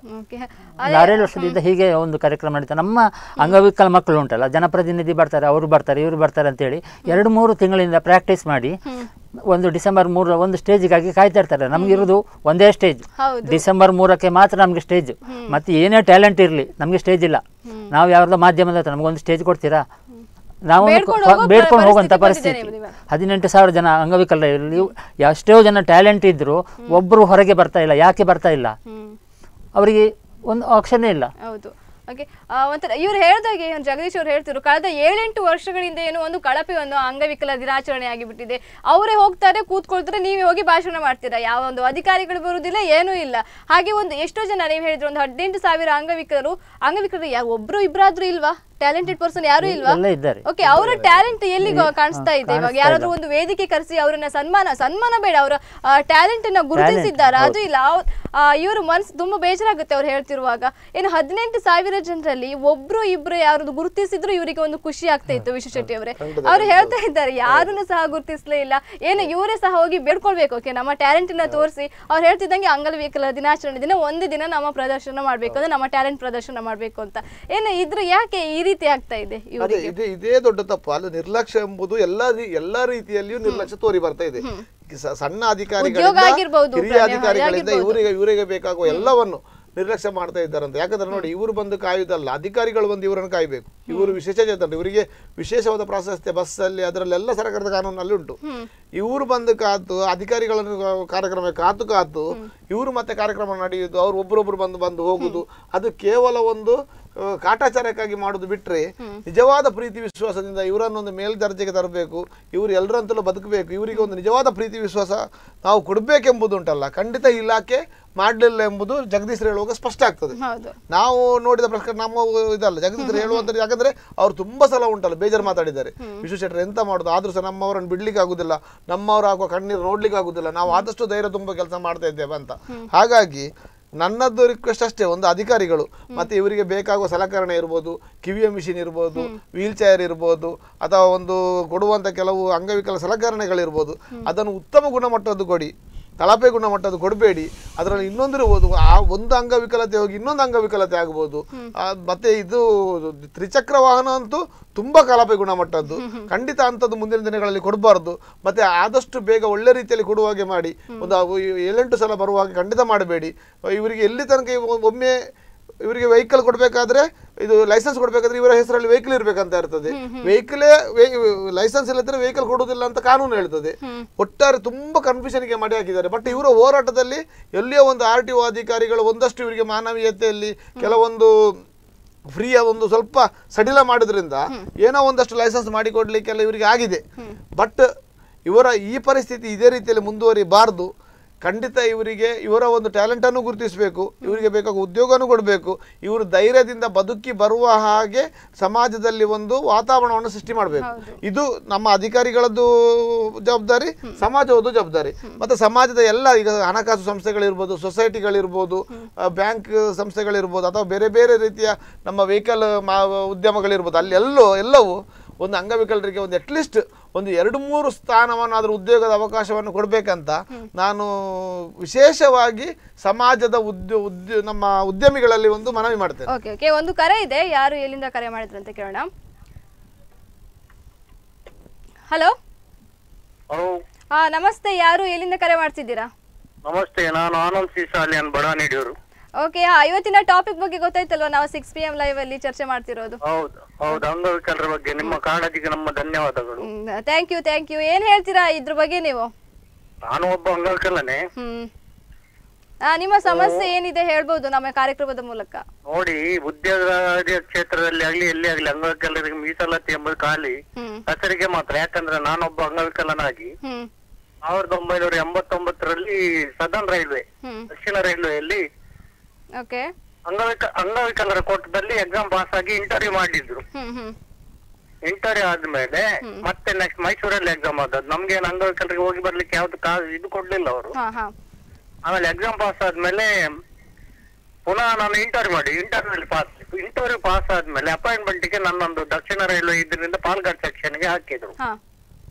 ಪಾಲ್ಘಾಟ್ ಸೆಕ್ಷನ್ ಹಾಕಿದ ಕೂಡ ಅಲ್ಲಿಗೆ ಹೋದ್ಗಳು ಅವ್ರು ಎಂತ ಮಾಡಿದ್ರು ಗೊತ್ತಂತ, ಅವರು ಅಲ್ಲಿ ಕಮ್ಯುನಿಟಿ ಬಿಲ್ಲಿಂಗ್ ಅಲ್ಲಿ ಅವರನ್ನೇ ಅಪಾಯಿಂಟ್ಮೆಂಟ್ ಮಾಡಿ ನಮ್ಮ ಕೋಟ ಇದ್ದದನ್ನು ಅವರಿಗೆ ಭರ್ತಿ ಮಾಡಿಕೊಂಡಿದ್ದಾರೆ. ಎಲ್ಲ ಕ್ಷೇತ್ರದಲ್ಲಿ ಹಾಗೆ. KEB ಯಲ್ಲಿಯೂ ಅಷ್ಟೇ, ನಮ್ಗೆ ಅಪಾಯಿಂಟ್ಮೆಂಟ್ 1991 ಅಲ್ಲಿ ಅಪಾಯಿಂಟ್ಮೆಂಟ್ ಆವಾಗ ಬಂಗಾರಪ್ಪನವರು ನೇರ ನೇಮಕಾತಿ ಅಂತ ಹೇಳಿ ಮಾಡಿದ್ರು. ನಾನು ಇಲ್ಲಿಂದ ಬೆಂಗಳೂರಿಗೆ ಓಡಿ ನನಗೆ ಉದ್ಯೋಗ ಎಲ್ಲ ಮೊದ್ಲೇ ಎಷ್ಟು ಅನ್ಯಾಯ ಆಗಿದೆ. ಆಮೇಲೆ ನೆಕ್ಸ್ಟ್ ನಾನು ಇಲ್ಲಿ ಟೆಲಿಕಾಂ ಡಿಪಾರ್ಟ್ಮೆಂಟ್ ಅಲ್ಲಿ ಮ್ಯಾಂಗ್ಳೂರು ಅಲ್ಲಿ ಅಷ್ಟೇ ಜೂನಿಯರ್ ಅಸಿಸ್ಟೆಂಟ್ ಆಗಿ ಎಕ್ಸಾಮ್ ಪಾಸ್ ಇಂಟರ್ವ್ಯೂ ಅಲ್ಲಿ ಪಾಸ್ ಮಾಡಿ ಅಲ್ಲಿ ಕೃಷ್ಣಮೂರ್ತಿ ಎಂಬವರು ಜನರಲ್ ಮ್ಯಾನೇಜರ್ ಆಗಿದ್ರು. ನಾನೊಬ್ಬ ಅಂಗವಿಕಲ. ಅಲ್ಲಿ ಬಂದವರು ಬ್ರಾಹ್ಮಿನ್ಸ್ ಒಬ್ರು ಮಿಲಿಟರಿ ಅವರು ಎಕ್ಸ್-ಸರ್ವಿಸ್ ಮ್ಯಾನ್ ಬಂದಿದ್ರು.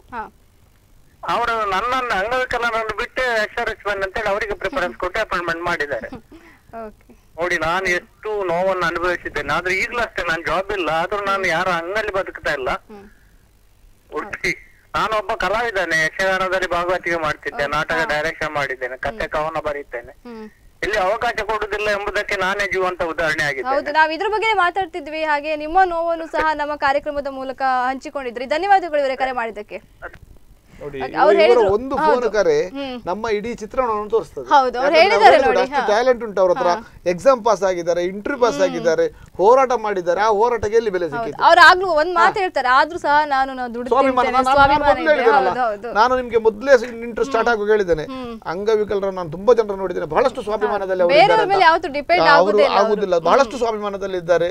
ಒಂದು ನಾವು ಆಗಿ ದುಡಿದು ಮೇಲ್ ಬರ್ಬೇಕಂತ ಇದ್ದಾರೆ. ಅದಕ್ಕೆ ಪ್ರೋತ್ಸಾಹವನ್ನು ನಾವು ಕೊಡದಿದ್ರೆ ಅದರಿಗಿಂತ ದೊಡ್ಡ ಪಾಪ, ಅದರಿಗಿಂತ ದೊಡ್ಡ ಒಂದು ನಮ್ಮ ಸಮಾಜದ ಒಂದು ಕೆಟ್ಟತನ ಬೇರೆ ಎಲ್ಲಿ ಉಂಟು? ಅದೇ ಇವತ್ತು ಇವರೊಬ್ಬರಿಗೆ ಕಾಲ್ ಸಿಕ್ತು, ಇವರು ತಮ್ಮ ನೋವನ್ನ ಹೇಳ್ಕೊಟ್ರು ನಮ್ಮ ಎಲ್ಲ ಟ್ಯಾಲೆಂಟ್ ಇದೆ, ಉದ್ಯೋಗಕ್ಕೂ ಹೋಗಿದ್ದಾರೆ, ಯಕ್ಷಗಾನದಲ್ಲಿ ಇದ್ದಾರೆ, ನಾಟಕದಲ್ಲಿ ಇದ್ದಾರೆ, ಇಂಟರ್ವ್ಯೂ ಪಾಸ್ ಆಗಿದ್ದಾರೆ ನೋಡಿ, ಅಲ್ಲಿ ಸಹ ಅವರಿಗೆ ಕೊಡ್ಲಿಲ್ಲ.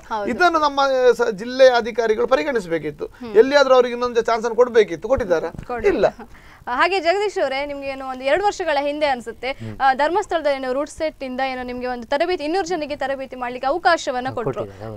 ಏನು ತರಬೇತಿ ಇದಿತ್ತು ಅಲ್ಲಿ? ಇಲ್ಲಿ ನಮ್ಗೆ 200 ಜನಕ್ಕೆ ಗಾಡಿ ಬಂದಿರ್ತದೆ ಒಂದು ಲಾಸ್ಟ್ ಒಂದು 3 years ಬ್ಯಾಕ್ ಅಲ್ಲಿ. ಅವ್ರಿಗೆ ಧರ್ಮಸ್ಥಳ ರೂಟ್ ಸೆಟ್ ನಮಗೆ ಒಂದು ಆಶ್ರಯ ಕೊಟ್ಟು ಊಟದ ವಸತಿ ಅದೆಲ್ಲ ಒಂದು 15 ದಿನ ಕ್ಯಾಂಪ್ ಮಾಡಿ ಅಂಗವಿಕಲರಿಗೆ ಗಾಡಿ ಕಲಿಸ್ಲಿಕ್ಕೆ ಒಂದು ಆಶ್ರಯ ಕೊಟ್ಟಿದ್ದಾರೆ. ಅವರು ಕೊಟ್ಟಿದ್ದಾರೆ. ಮತ್ತೆ ಬೇರೆ ಯಾರು ಹೆಲ್ಪ್ ಮಾಡಲಿಲ್ಲ? ಈಗ ನಿಮ್ಗೆ ನೀವು ಹೇಳ್ತಾ ಇದ್ರು 1 ತಿಂಗಳಿಂದ ಏನು ಸೋನಿಯಾ ಅವರು ಡಾಕ್ಟರ್ ಸೋನಿಯಾ ಅವರು ಹೆಲ್ಪ್ ಮಾಡಿದ್ದಾರೆ, ಮತ್ತೆ ಧರ್ಮಸ್ಥಳ ರೂಟ್ ಸೆಟ್ ಇಂದ ಸಿಕ್ಕಿದೆ ನಿಮ್ಗೆ ಹೆಲ್ಪ್ ಸಿಕ್ಕಿದೆ. ಅದು ಬಿಟ್ಟು ಮತ್ತೆ ಇಷ್ಟು ವರ್ಷ ನಿಮ್ಗೆ ಏನು ಸಿಗ್ಲಿಲ್ಲ? ಏನು ಸಿಕ್ಕಿಲ್ಲ, ಅಂದ್ರೆ ಯಾರು ಸಿಕ್ಕಿಲ್ಲ. ಮತ್ತೆ ನಮ್ಮ ಟ್ಯಾಲೆಂಟಿಗೂ ಬೆಲೆ ಇಲ್ಲ ಯಾವುದು. ಆಕ್ಚುಲಿ ನಾನು ಒಂದು ಅಂಗವಿಕಲ ಹೊರ ಪ್ರಪಂಚ ಬರ್ಬೇಕಂತ ಹೇಳಿ ಹುಲಿವೇಷ ಟೀಮ್ ಕಟ್ಟಿದ್ದೇನೆ, ಯಕ್ಷಗಾನ ಟೀಮ್ ಕಟ್ಟಿದ್ದೇವೆ. ಅವರು ನಮ್ಮೊಟ್ಟಿಗೆ ಸಾರ್ವಜನ ಒಟ್ಟಿಗೆ ಮಿಂಗಲ್ ಆಗ್ಲಿ ಎಂಬ ದೃಷ್ಟಿಯಿಂದ ರಕ್ತದಾನ ಶಿಬಿರ ಪಬ್ಲಿಕ್ಗೆ ನಾವೆಂತ ಕೊಟ್ಟಿದ್ದೇವೆ. ಅದಕ್ಕೆ ನಾಳೆ ಯಾರು ಕೇಳಬಾರ್ದು, ನಾವು ಸಹ ಬ್ಲಡ್ ಕೊಟ್ಟಿದ್ದೇವೆ. ಹಾಗೆ ಆದಷ್ಟು ಮಿಂಗಲ್ ಆಗ್ಲಿಕ್ಕೆ, ಜನರೊಟ್ಟಿಗೆ ಮಿಂಗಲ್ ಆಗ್ಲಿಕ್ಕೆ ನಾನು ಟ್ರೈ ಮಾಡ್ತಾ ಇದ್ದೇನೆ. ಅದು ನಾನು ಏನೋ ಸೋಲ್ತೇನೆ ಅಂತ ನಾನು ಕಾಣ್ತಾ ಇದ್ದೇನೆ. ಯಾವತ್ತೂ ಅನ್ಕೊಳ್ಬಾರ್ದು ನಾವು ಸೋಲ್ತೀವಿ ಅಂತ. ಏನೇ ಕಷ್ಟ ಬಂದ್ರು ಮುನ್ನುಗ್ಗಿ ಹೋಗ್ಬೇಕು. ಧಾರ್ಮಿಕ ಕೇಂದ್ರದಲ್ಲಿ ಕೆಲಸ ಕಾರ್ಯಗಳು ಮಾಡಿದ್ದಾರೆ. ಉಡುಪಿ ಶ್ರೀಕೃಷ್ಣ ಮಠದ ಪರ್ಯಾಯದಲ್ಲಿ ಪ್ರತಿ ಸರ್ತಿಯೂ ಒಂದು ಹೊರೆಗಾಣಿಕೆಯನ್ನು ಕೊಡುವ ಕೆಲಸ ಕಾರ್ಯಗಳನ್ನು ಮಾಡಿದ್ದಾರೆ. ಇಷ್ಟೊಂದು ಒಳ್ಳೆ ಕೆಲಸವನ್ನು ಮಾಡಿದ್ರು. ಹಾಗೆ ಮತ್ತೆ ನಮ್ಮ ಕಾರ್ಯಕ್ರಮದ ಮೂಲಕ ಎಷ್ಟೋ ಒಂದು ಜನ ಪ್ರೇಕ್ಷಕರಿಗೂ ಸಹ ಗೊತ್ತಾಗಿರ್ಬೋದು ನೀವು ಎಷ್ಟು ಒಳ್ಳೆ ಕೆಲಸ ಮಾಡಿದ್ದೀರಾ ಅಂತ. ಹಾಗೆ ಜಗದೀಶ್ ಅವರೇ, ನಿಮ್ಗೆ ಅನ್ಸುತ್ತೆ ಮುಂದೆ ನಿಮ್ಗೆ ನಿಮ್ಮ ಜೀವನವನ್ನು ನಡೆಸಲಿಕ್ಕೆ ಅಂದ್ರೆ ಸರ್ಕಾರದಿಂದ ಇವಾಗಲೇ ಮಾತನಾಡ್ತಿದ್ವಿ ಏನ್ ಸಮಸ್ಯೆ ಆಗಿದೆ ಅಂತ, ಹೆಲ್ಪ್ ಬೇಕಂತ ಹೇಳಿದ್ರಿ. ಇನ್ನು ಕೊನೆ ಯಾವ ರೀತಿಯಲ್ಲಿ ನಿಮ್ಗೆ ಹೆಲ್ಪ್ ಬೇಕು ಸರ್ಕಾರದಿಂದ? ಹಾಗೆ ನಿಮ್ಮ ಜೀವನ ನಡೆಸ್ಕೊಂಡು ಹೋಗ್ಬೇಕಲ್ಲ ಮುಂದೆ. ನಮಗೆ ಒಂದು ಅಂಗವಿಕಲರಿಗೆ ಒಂದು ಗಾಡಿದು ಒಂದು ವ್ಯವಸ್ಥೆಗೆ ಒಂದು ಕ್ಯಾಂಪ್ ಮಾಡಲಿಕ್ಕೆ, ರಿಪೇರಿ ಮಾಡಲಿಕ್ಕೆ ಒಂದು ಪ್ಲೇಸ್ ಬೇಕಾಗ್ತದೆ. ಅದೊಂದು ಸರ್ಕಾರ ನಮ್ಮ ಜಿಲ್ಲಾಡಳಿತ ಮಾಡಿಕೊಡ್ಬೇಕು. ಸಾಧಾರಣ ಒಂದು ನನಗೆ ಗೊತ್ತಿದ್ದಾಗೆ ಒಂದು 600 ಗಾಡಿ ಇದೆ. ಅವರಿಗೆ ಸರ್ವಿಸ್ ಸೆಂಟರ್ ಪ್ರಾಬ್ಲಮ್ ಉಂಟು. ಅದೊಂದು ಈ ಪ್ರೋಗ್ರಾಮಲ್ಲಿ ಯಾರು ರಿಕ್ವೆಸ್ಟ್ ಮಾಡ್ತಾರೆ, ಯಾರಾದರೂ ಒಂದು ಹೆಲ್ಪ್ ಮಾಡಿ ನಮಗೊಂದು ಸರ್ವಿಸ್ ಸೆಂಟರ್ ಮಾಡಿಕೊಡಿ. ಅಂದರೆ ಕೆಲವು ಶೋರೂಮ್ನವ್ರು ತಗೊಳ್ತಾ ಇಲ್ಲ, ಹೊರಗೆ ಗ್ಯಾರೇಜಿನವ್ರು ತಗೊಳ್ತಾ ಇಲ್ಲ. ಅದು ಆ್ಯಂಗ್ಲರ್ ಎಲ್ಲ ಗೊತ್ತಿದ್ದವರೇ ಮಾಡಬೇಕು. ಅದಕ್ಕೊಂದು ಆ್ಯಂಗ್ಲರ್ ಒಂದು ಫಿಟ್ ಮಾಡುವಂಥ ಒಂದು ಶೋರೂಮ್, ವಿಕಲಚೇತನರಾಗುವಂಥ ಗ್ಯಾರೇಜ್ ಒಂದು ಅಗತ್ಯ ತುಂಬ ಇದೆ.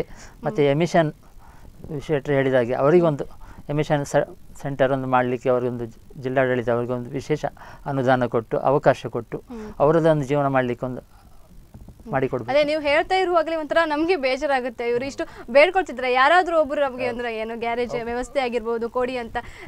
ಇಷ್ಟು ನೋವಿದ್ರು ಸಹ ಯಾಕಪ್ಪ ಇನ್ನೂ ಸಹ ಇವರ ನೋವುಗಳಿಗೆ ಸ್ಪಂದನೆ ನೀಡ್ತಿಲ್ಲ ಅನ್ನೋದು ಒಂಥರ ನಮಗೆ ಒಂಥರ ಬೇಜಾರಾಗ್ತಿದೆ. ನಮಗೆ ಶೇಮ್ ಆಗ್ತಾ ಇದೆ, ಇಂಥ ಜನರು ಸಹ ನಮ್ಮ ಜಿಲ್ಲೆಯಲ್ಲಿ ಇದ್ದಾರಾ ಅಂತ. ಇನ್ನೂ ಸಹ ಇವರ ನೋವಿಗೆ ಸ್ಪಂದನೆ ನೀಡದೇ ಇರುವವರು ಇನ್ನು ಎಂತ ಕೆಲಸ ಮಾಡ್ತಾರೆ ಅಂತ ಒಂಥರ ಏನೋ ಅಂತ ನಮಗೆ ಶೇಮ್ ಆಗ್ತಾ ಇದೆ. ಒಂದು ಈ ಕಾರ್ಯಕ್ರಮದ ಮೂಲಕ ಅಂತ ನಾವು ಹೇಳೋದಾದ್ರೆ ಇವರು ಎಷ್ಟೋ ನೋವುಗಳನ್ನ ಹೇಳ್ಕೊಂಡಿದ್ದಾರೆ. ಇನ್ನೊಂದು ಕೊನೆ ಈಗ ಹೇಳಿದರು ಏನೋ ಗ್ಯಾರೇಜ್ ಅಂತ ಹೇಳಿದ್ರು, ಅವರ ವೆಹಿಕಲ್ಗೆ ಒಂದು ಗ್ಯಾರೇಜ್ ವ್ಯವಸ್ಥೆಯನ್ನ ಮಾಡ್ಕೊಡಿ. ಕೆಲವು ಗ್ಯಾರೇಜ್ಗೆ ಹೋದ್ರೆ ನಮ್ಗೆ ಇದು ಆಗೋದಿಲ್ಲ ಅಂತ ಹೇಳ್ತಾರೆ.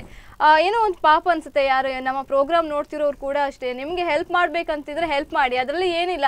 ನಾವು ಹೆಲ್ಪ್ ಮಾಡಬಾರ್ದು, ನಮಗೆ ಇದು ಸಂಬಂಧಪಟ್ಟ ವಿಷಯ ಅಲ್ಲ ಅಂತ ಹೇಳ್ಸ್ಕೊಂಡ್ಬಾರ್ದು. ಹಾಗೆ ಇನ್ನು ಕೊನೆಯದಾಗಿ ವಿಶು ಶೆಟ್ಟಿ ಅವ್ರ ಹತ್ರ ಹೇಳಬೇಕು, ನಮ್ಮ ಕಾರ್ಯಕ್ರಮದ ಮೂಲಕ ನೀವು ಏನ್ ಹೇಳಕ್ ಇಷ್ಟಪಡ್ತೀರಾ ಈ ವಿಷಯದ? ನಾನು ಒಂದೇ ಸಮಾಜದ ಹತ್ರ ಒಂದು ವಿನಂತಿ ಮಾಡ್ತೇನೆ, ಎಲ್ಲರೂ ಕೂಡ ಅಂಗವಿಕಲರ ಬಗ್ಗೆ ಒಂದು ಕಾಳಜಿ ಕೊಡಿ. ಅವಾಗ ಎಷ್ಟೋ ಜನ ಅಂಗವಿಕಲರನ್ನು ನಾವು ಎಲ್ಲಿಯೋ ಒಂದು ಕೀಲು ಭಾವನೆಯಿಂದ ನೋಡಬಾರ್ದು, ಅಥವಾ ಮಾನಸಿಕ ರೋಗಿಗಳಿರ್ಬೋದು, ಬುದ್ಧಿಮಾಂದ್ಯಗಳಿರ್ಬೋದು, ಅವರ ಹತ್ರ ಹಾಸ್ಯವನ್ನು ಕೂಡ ಮಾಡಬಾರ್ದು. ಅವರನ್ನು ರಕ್ಷಣೆ ಮಾಡುವಂಥದ್ದು ನಮ್ಮದು ಆದ್ಯ ಕರ್ತವ್ಯ. ಜೊತೆಗೆ ಇಲಾಖಾಧಿಕಾರಿಗಳು ಕೂಡ ಇವರಿಗೆ ಬೇಕಾಗುವ ಯಾವುದೇ ಒಂದು ರೆಕಾರ್ಡ್ ಇರ್ಬೋದು, ಕೆಲಸ ಕಾರ್ಯಗಳಿರ್ಬೋದು, ಅದನ್ನು ದಯಮಾಡಿ ಕ್ಲಪ್ತ ಸಮಯದಲ್ಲಿ ಒಂದೇ ಸರ್ತಿಗೆ ಬಂದು ಅವ್ರ ಕೆಲಸ ಮಾಡಿಕೊಂಡು ಹೋಗುವ ಹಾಗೆ ಒಂದು ಮಾಡಿಕೊಡಬೇಕು. ಎಲ್ಲಿಯೂ ಅವರನ್ನು ಕಾಯಿಸಬಾರ್ದು, ಅವರ ಒಂದು ಮನೋಸ್ಥೈರ್ಯವನ್ನು ಕುಗ್ಗಿಸುವ ಕೆಲಸ ಮಾಡಬಾರ್ದು.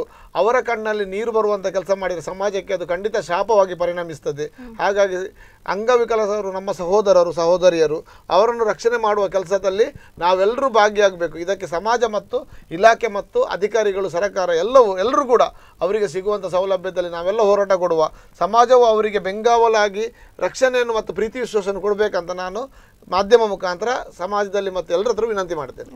ಜಗದೀಶ್ ಅವರು, ಇನ್ನು ಕೊನೆಯದಾಗಿ ನಮ್ಮ ಕಾರ್ಯಕ್ರಮದ ಮೂಲಕ ನೀವು ಏನು ಹೇಳೋಕೆ ಇಷ್ಟಪಡ್ತೀರಾ, ಹೇಳ್ಬೋದು? ನಮ್ಮ ಅಂಗವಿಕಲರಿಗೂ ಸ್ವಲ್ಪ ಟ್ಯಾಲೆಂಟ್ ಉಂಟು, ಅದೊಂದು ಹೊರ ಪ್ರಪಂಚಕ್ಕೆ ಬರಬೇಕು. 18,000 ಜನ ಅಂಗವಿಕಲರಲ್ಲಿ ಅನೇಕ ಜನ ಟ್ಯಾಲೆಂಟ್ನವರಿದ್ದಾರೆ. ಅವರ ಟ್ಯಾಲೆಂಟು ಹೊರ ಪ್ರಪಂಚಕ್ಕೆ ಬರಬೇಕು. ಇದಕ್ಕೆ ಏನಾದರೂ ಯಾರಾದರೂ ಜಿಲ್ಲಾಡಳಿತ ಅವಕಾಶ ಮಾಡಿಕೊಡಬೇಕು. ಮತ್ತು ಅವರ ಜೀವನಕ್ಕೆ ಒಂದು ಸ್ಫೂರ್ತಿ ಆಗುವಂಥ ಎಲ್ಲ ಕಾರ್ಯಕ್ರಮಗಳು ನಡಿಬೇಕು. ಉಡುಪಿ ಜಿಲ್ಲೆಯಲ್ಲಿ ಯಾವುದು ನಡೀತಾ ಇಲ್ಲ. ಸಾರ್ವಜನಿಕರ ಒಟ್ಟಿಗೆ ಮಿಂಗಲ್ ಆಗುವಂಥ ಕಾರ್ಯಕ್ರಮ ಆಗಬೇಕು. ಅವರು ಈಗ ಒಂದು ಉತ್ಸವ ನಡೀತದೆ, ಹೋಗ್ಲಿಕ್ಕೆ ಆಗೋದಿಲ್ಲ. 4 ದಿನ ಒಂದು ಅರ್ಧ ಕಿಲೋಮೀಟ್ರಲ್ಲಿ ಗೇಟ್ ಹಾಕಿ ಬಿಡ್ತಾರೆ. ನಾವು ಎಲ್ಲಿ ಹೋಗೋದು ಹೇಳಿ? ಇದೊಂದು ನೋವಿನ ಸಂಗತಿ. ಅಂಗವಿಕಲ ಗಾಡಿ ಮಾರಿ ಬಿಡಿ ಹೇಳಿದರೆ ಸಹ ಇಲ್ಲ, ನಿಮ್ಮ ಹತ್ರ ಹೋಗ್ಲಿಕ್ಕೆ ಆಗೋದಿಲ್ಲ. ಎಕ್ಸಾಂಪಲ್ ಹೇಳ್ತೇನೆ, ಪರ್ಯಾಯ ಟೈಮಲ್ಲಿ ಎಷ್ಟು ಜನ ಅಂಗವಿಕಲರು ಪರ್ಯಾಯ ವೀಕ್ಷಣೆ ಮಾಡಿದ್ದಾರೆ ಹೇಳಿ? ಯಾರೂ ಇಲ್ಲ. ಬೆರಳಿಗೆ ಅಷ್ಟು ಮಾತ್ರ. ಯಾಕೆ ಮಾಡಲಿಲ್ಲ?